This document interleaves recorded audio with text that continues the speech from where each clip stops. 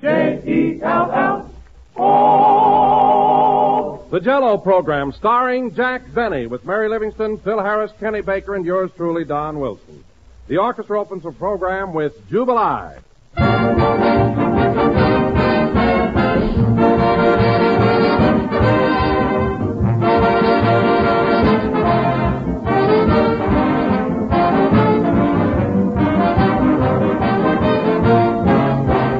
When somebody produces a rabbit from a hat, that's magic, and the kind that it takes years to learn. But you can work far finer magic than that and right in your own kitchen, and it's easy. Why, from one package of Jell-O, you can produce a dessert that's magically simple to prepare and absolutely swell eating. What's more, you have a wide choice, for Jell-O is the most versatile dish in the world. Serve it perfectly plain in a mold of shimmering beauty. Decorate it with fruits or nuts and try whipped Jell-O with a beautiful foamy texture and a tempting pastel color. Cut the Jell-O into gay, colorful little cubes and pile them high in sherbet glasses. Why, there are so many ways to serve Jell-O, you'll have a hard time deciding. Whether it's strawberry, raspberry, cherry, orange, lemon, or lime, Jell-O brings you that delicious, extra-rich fruit flavor that simply can't be topped. So look for the big red letters on the box. They spell Jell-O, and Jell-O spells a treat.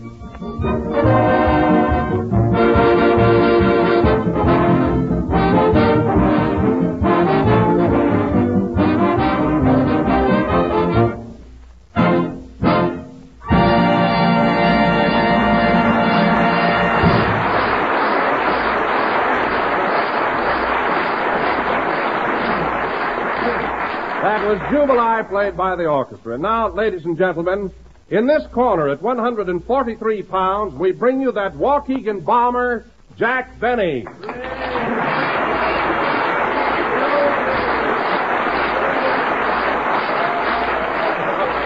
Thank you, Jell-O. Again, this is Kid Benny, your Sunday night slugger, talking.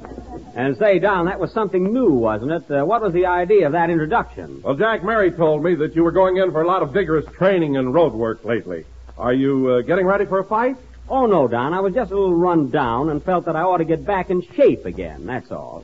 Oh, then those threats Fred Allen's been making lately have nothing to do with your sudden interest in physical culture. Don, stifle the thought, please. I don't have to build myself up to fight that guy. Any man that'll starch his legs so they won't wobble.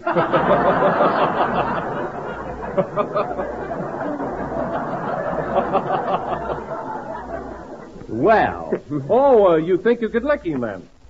Don, if we ever got in the ring together, I'd finish him faster than a Scotchman eating a paid-up meal in a burning restaurant. And I'm the guy that can do it.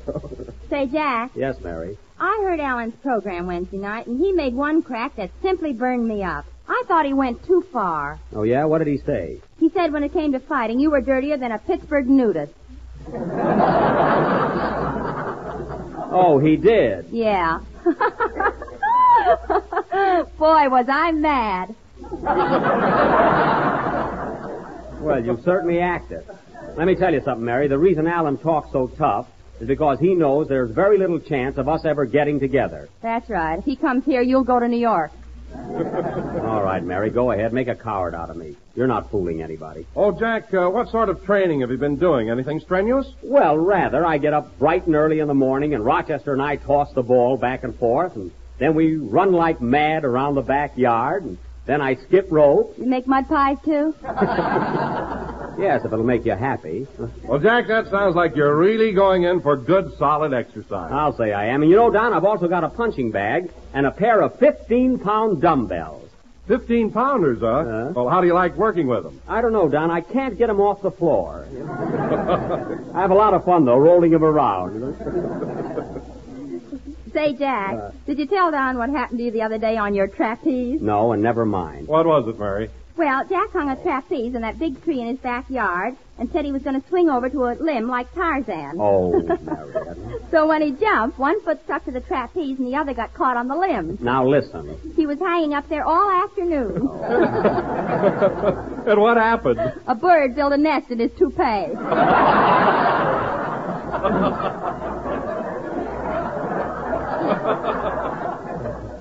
Well, that could happen to anybody. And besides, you know very well that I don't wear a toupee. That was my coonskin cap. Well, it had a nice wave in it. Yes, didn't it? Now, let's forget me and the trapeze. Oh, hello, Phil. Hiya, Jackson. How's muscle-bound Benny tonight? It's all right, Phil. It wouldn't hurt you to take a little exercise once in a while.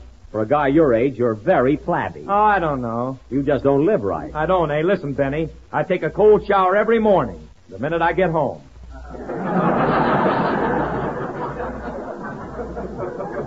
Well, isn't that marvelous? You know, Phil, if they don't put sun lamps in nightclubs pretty soon, I'm afraid you won't be with us much longer.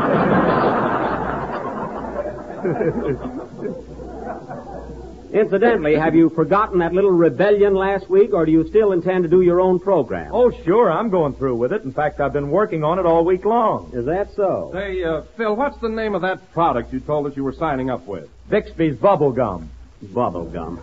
A lot of bubble gum you'll sell. Oh, I'll do all right. And, boy, I got a theme song that'll sweep the nation. You want to hear it? No. I do. I helped him write it. Oh, this ought to be marvelous. 2 minds without a single thought. Go ahead, Phil. Let's hear your theme song. Okay, hit it, Charlie. Give me a little introduction. Bubble gum, won't you find my bubble gum? It's for me, it's for you. Chew and chew and chew. Oh, brother.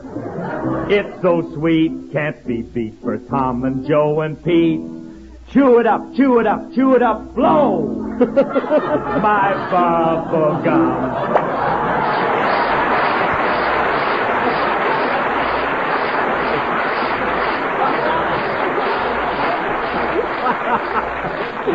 Oh, so that little thing is going to sweep the nation, eh? Well, we think so. I gave Phil another swell number for the middle of the program. Oh, for the middle of the program. Will it get that far? Gee, it's terrific, Mary. Sing it to him. Okay. Thanks for the bubble gum. No matter how you chew, it's always good as new. Cats, they all meow for it, and cows, they always moo. Oh, thank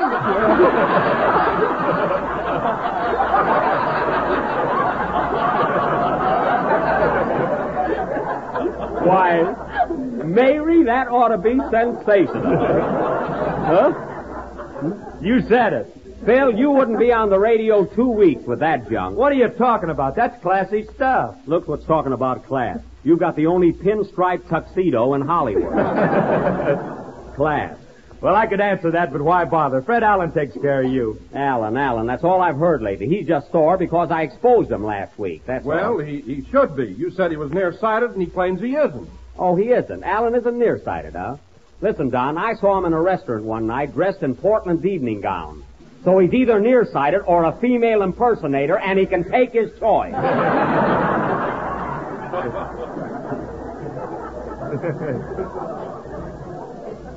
It's up to him. Take it easy, Jack. Allen won't like that crack. Oh, he won't. Well, I'll be just too perturbed. And now, Mr. Harris, you're still in my employ. So would you mind going over to your orchestra, wake them up, raise your baton, hold your nose, and play something?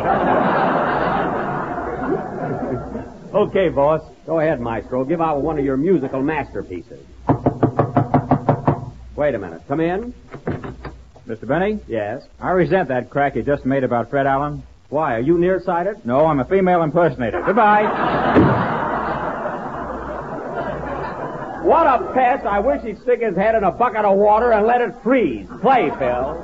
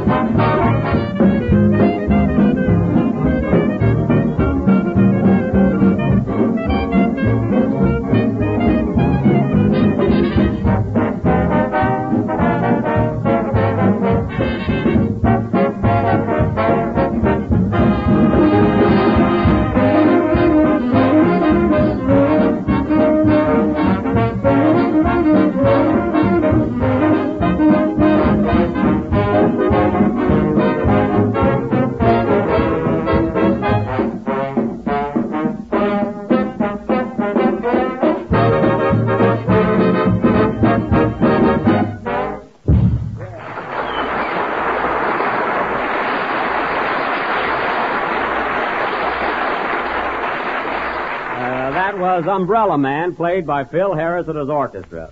And say, folks, you know how Phil would announce that if he was on his own program? You know how he talks. He'd say that was Umbrella Man, brought to you by His Royal Majesty of Rhythm. Just call me Madge, yeah. That was a goodie, wasn't it, folks? Yeah. That was right in the groove. We were in there punching. Yeah. All right, Jack, don't give people the impression that I'm corny. I suppose you're not. You ought to call yourself Phil Harris and his musical Cobb. And now, folks... Wait a minute, Jack. My orchestra isn't corny either. Oh, it isn't, eh? I could start a husking bee here in about 2 seconds.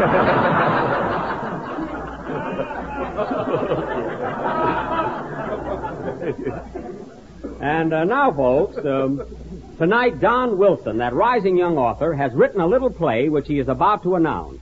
Take it, Don. Ladies and gentlemen, the scene is a little vine-covered cottage located in the suburb of a typical American city. The time is 7 p.m. and dinner is being served. So without further ado, we take you to the home of Mr. and Mrs. Average American.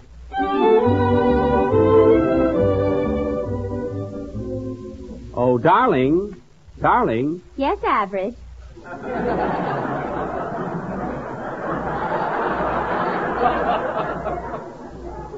It was so thoughtful of you to have Jell-O for dinner. No wonder it's the fastest selling gelatin dessert in America today. Yes, indeed. Oh, Av, there's something that I must tell you. It's been gnawing at my heart for weeks, and I can't keep the secret any longer. Gee, these sliced bananas add just the right touch to it. What were you saying, dear? My love for you has grown cold. Please understand. I'm not doing this to hurt you. But tonight I'm leaving you forever. Gee, this is good. I can understand now why Jell-O sales are breaking records all over the country. Where are you going, dear? I'm running away with Oliver G. Fairfield, my new love. I see. Here he is now. Hello, honey. My sweetheart. Hello, Oliver. Take that. You must make this dessert more often, dear, because it is not only tempting and delicious, but economical as well.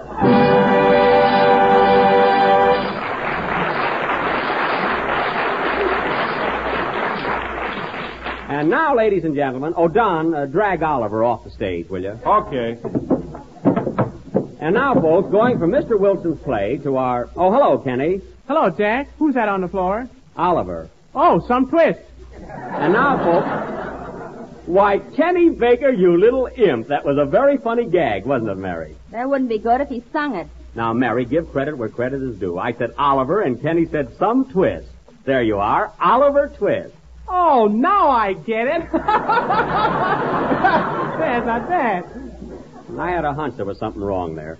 And now, folks, as I was about to say... Well, say, Jack. What is it, Kenny? Did you hear You-Know-Who last Wednesday night? Yes, I heard You-Know-Who. Boy, did he give J.B. what was coming to him. Kenny, you can drop this none-too-deep mystery. We all heard Alan, and I, for one, am not interested. Well, gee, he certainly answered everything you said about him last Sunday. With one little exception. You notice he didn't say a word about his being a juggler in vaudeville. That's right. Why was that? Because he's ashamed of it. Oh, Don, you remember the Cherry Sisters who used to do an act years ago, and they were so bad that they had to work behind a net? Yes? Well, Alan used to work behind them.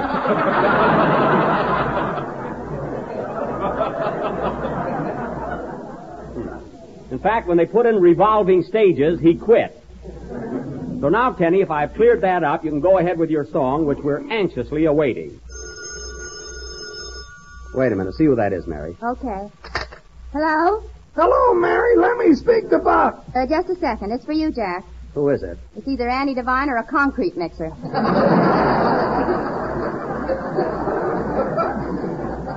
Oh, Andy. I want to talk to him. Hello, Andy. Hiya, Buck. Are you coming over today? Yes, Rochester's waiting downstairs in the car. He's got my boxing gloves and everything I need. Did you ask your pa if I could work out in the barn? Yeah, he said if it's okay with the bull, it's okay with him. Oh, well, how does the bull feel about it? Oh, he don't mind. He went to Pomona to see an old cow he used to know. Well, that's fine. We'll be leaving right away, Andy. See you in a little while. So long. So long, Buck. I'm sorry, fellas, but I have to rush away. You can carry on without me, can't you? Oh, it'll be a tough struggle, but I think we can do it. and how.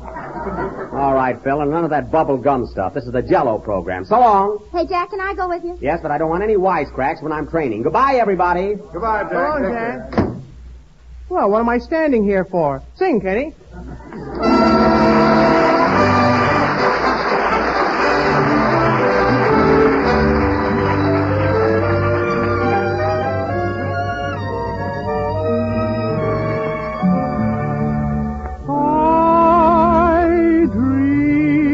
Of a G with light brown hair, born like a vapor on the summer air. I see her tripping where the bright streams play, happy as a daisies that dance on her way. Many were the wild notes her merry voice would pour. Many were the blithe birds that warbled them all. Oh, I dream of a G with light brown hair, floating like a vapor on the soft summer air.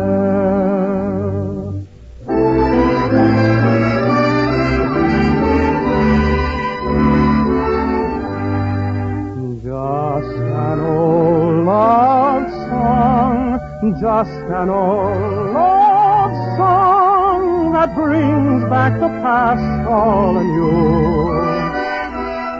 Life was then worthwhile as I saw her smile while singing an old love song. I sigh for G, but her light form strayed far from the fond hearts round her native glade. I sigh for G with a light brown hair, floating like a vapor on the soft summer air.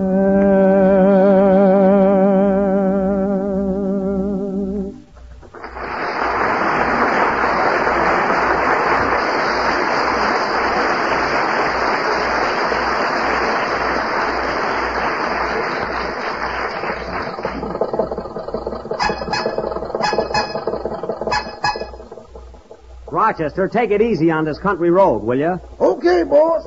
I'm tired of bouncing around. Yeah, it's a good thing we're strapped in. Don't blame the car. Rochester, why don't you put some air in the tires like I told you to? Well, the man in the filling station said we couldn't have no more air until we bought some gas.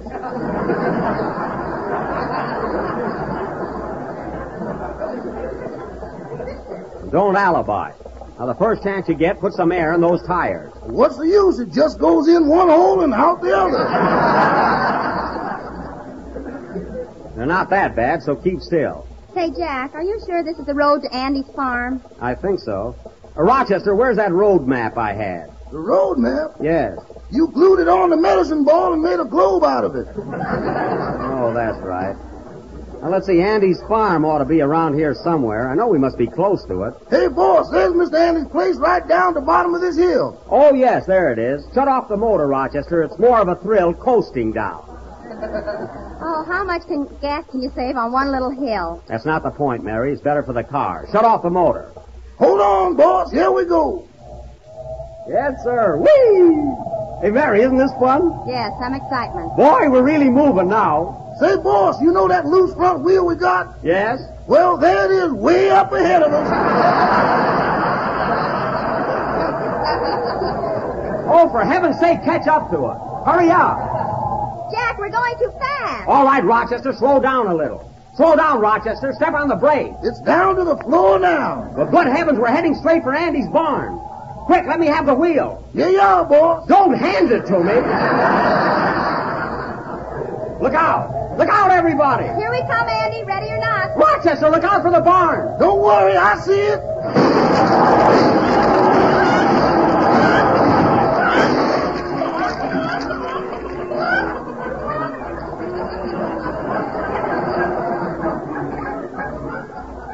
Oh, my goodness.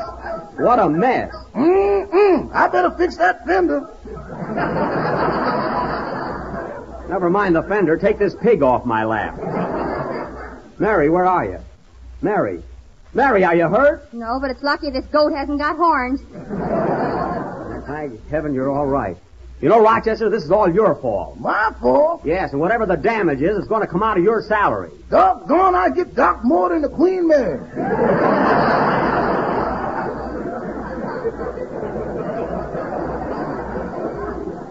Well, you ought to. And quit making goo-goo eyes at that chicken. It belongs to Andy. Hey, Buck! Here comes Andy now. Act nonchalant, Jack. Yeah, hello, Andy. Hiya, Buck. Are you hurt? No, Andy, but I'm sorry we crashed into your barn like this. Oh, that's nothing. Pa does it every Saturday night. He does? Yeah, then the darn fool takes off his shoes and tries to sneak into the house. Well, there's no harm trying. Say, Rochester, get the boxing gloves and my training clothes out from under the back seat. Okay. Thanks very much, Andy, for letting me use your barn to train in. Where can I get into my trunks? Right over there in that stall. Oh, fine. Mary, will you excuse me while I change my clothes? I'll excuse you while you go to South America. Very sweet of you. I'll be back in a second, Andy. Say, Mary, what's Buck doing all this training for? Oh, he's balmy. He thinks he's going to fight Fred Allen. Well, is he? Why, if those two ever meet, Jack will probably haul off and faint. Well, just the same, it won't hurt Buck to get in shape. Here he comes now. Gee, that was quick. Yeah. Gonna load him with those boxing gloves and red velvet trunk. Well, here I am, fellas. How do I look? My. Now, what's the matter? Boss, when you get off your clothes, there just ain't nothing left.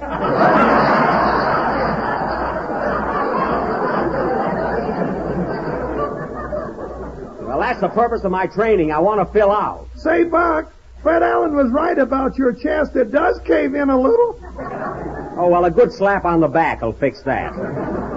All right, Mary, what are you shaking your head for? I thought you told me you had muscles. Well, I have. Look when I pull up my arm. What do you see now? A hula dancer. I'm not talking about my tattoo. Mary, you annoy me. Why don't you go milk a cow or something? Well, what do you say, Andy? How about putting on the boxing gloves and having a little slugging match with me? Oh, no, nothing doing, Buck, nothing doing. Ha, ha, ha. I don't blame you. I'll put 'em on with you. Oh, shut up.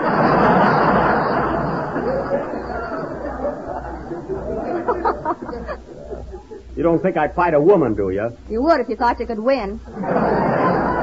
Look, I came here to train, not argue. Hey, Rochester, put on the boxing gloves and work out with me. Oh, no, not me. Oh, come on, put on those gloves. I'm not going to hurt you. I know that. I'm just tired. Rochester, if you don't do it... All right, boss, I'm putting them on. That's better. Mary, hand me my glasses. How are we going to box if you're wearing glasses? Well, I got to see you, don't I? Why don't you put on a suit of armor, too? Now, the next one who says I'm a coward can't watch.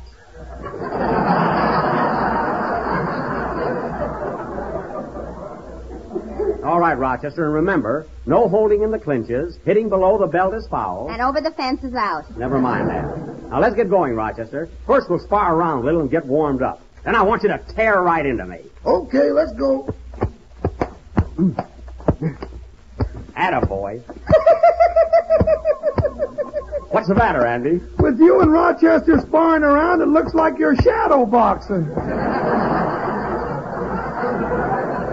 Yeah. Hey, Mary, how's my footwork? Very flat. It's a good thing they are. It's harder to knock me over. Hey, Andy, watch me get Rochester. Okay, Buck. Hey, Rochester, look. What's that behind you? Well, Right there. ow! I got you that time, Rochester. Boy, did I give you a black eye. Black eye? Yes. You'll have to peel me to prove it.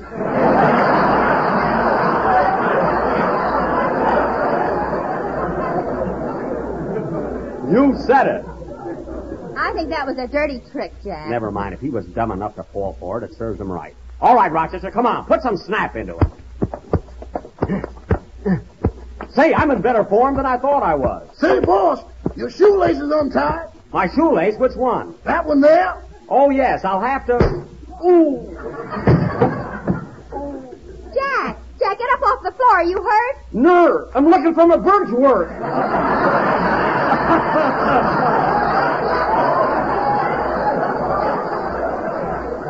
Your what? My bird's work. The darn phone left my turf.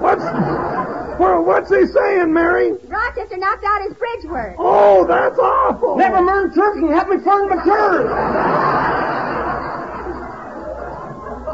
Maybe you swallowed him, boy. Swallowed him? Darn you, Rochester, you're furred. I'm what? You're furred. Furred. Hey, Buck, I found your bridge work. Well, hand it over. Here you are. Thanks. All right, Rochester. Come on, put up your dukes and fight.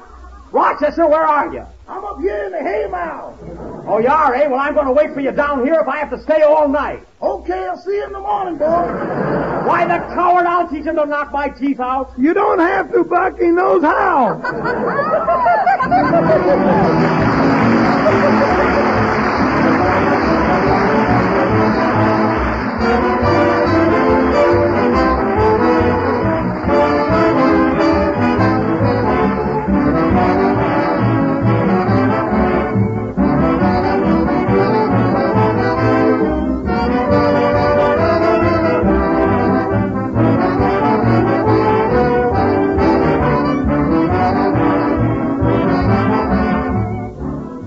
If you want to put your husband into a good humor after a hard day's work, here's just the dessert to help you out. It's the new Jell-O butterscotch pudding, the best-tasting dessert you've tried in many a long day. It's smooth as satin, it's rich and mellow with true butterscotch flavor from the good old-fashioned kind. It has a tempting color like golden taffy, and it's just plain mouth-watering delicious. Jell-O butterscotch pudding is made with fine, wholesome ingredients, the kind you'd use yourself right in your own kitchen, and that's why it has that truly homemade goodness. Then try Jell-O chocolate pudding, rich and smooth and real chocolatey. And Jell-O vanilla pudding, creamy and delicate. All three Jell-O puddings are just as appetizing and good as the kind your mother used to make when you were a youngster, but they're far quicker and easier. There's only a few minutes cooking required, and you can't go wrong. So ask your grocer tomorrow for Jell-O butterscotch, chocolate, and vanilla pudding, the real homemade kind.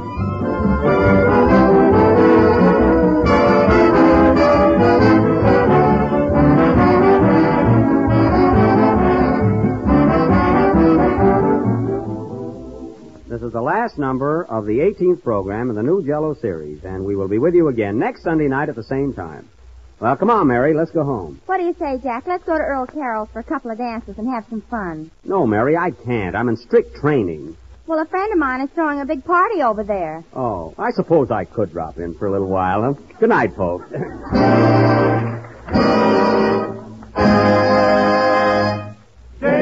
Jell-O.